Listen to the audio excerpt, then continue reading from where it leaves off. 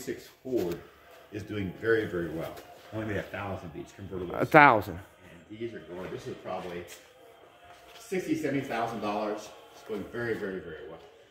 And the Nomad's doing very, very well too. Yeah.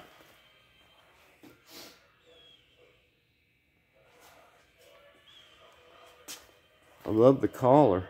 Mm-hmm. Correct color. The color schemes back then are just so unwrong. That's all correct. Yeah.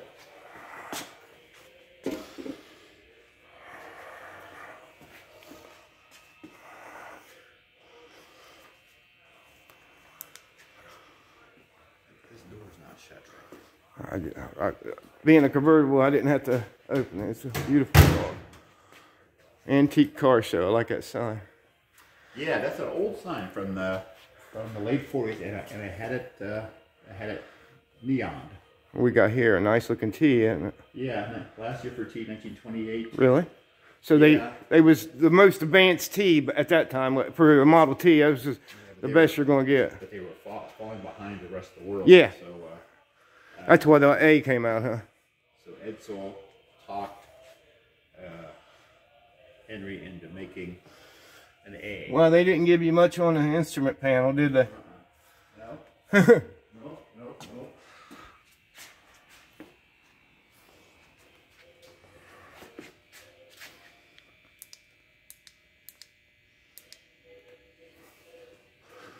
It's another. You've heard of a Nash? Oh yeah. 57 was the last year for Nash. 57 was? Yeah. They worked with Hudson to become American Wheels in 58. Ambassador was top of the line. Screaming fast car. 327 4-barrel. Gets terrible gas mileage. Oh well. I love the hood ornament. It's dual instead of, you know. Yeah.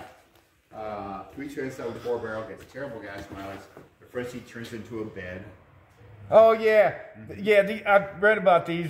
Like if you pulled up to pick up a man's daughter in a car like this, he wouldn't let you go out with him. Yeah. They were banned in drive-in movies because there was too much going on. They really was banned? Yeah. Okay, I heard that and I thought, well, that's just a... Yeah, so the rumor mill says, yeah. Have you ever heard the word, the term peanut farina? Uh-huh. They design cars. Yep. They design Ferrari, Lamborghinis, Maseratis, Uh-huh. Cadillac, and this one. Oh, they did this. They did this one. Doesn't have it. It's got that kind of puffy Italian. Did they work on the Nash Huey? Am I thinking right? I think so. Yeah, that was a beautiful car, wasn't it?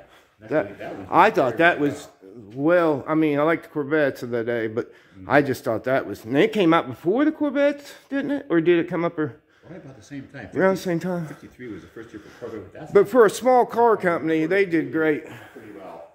Right in there. Yep.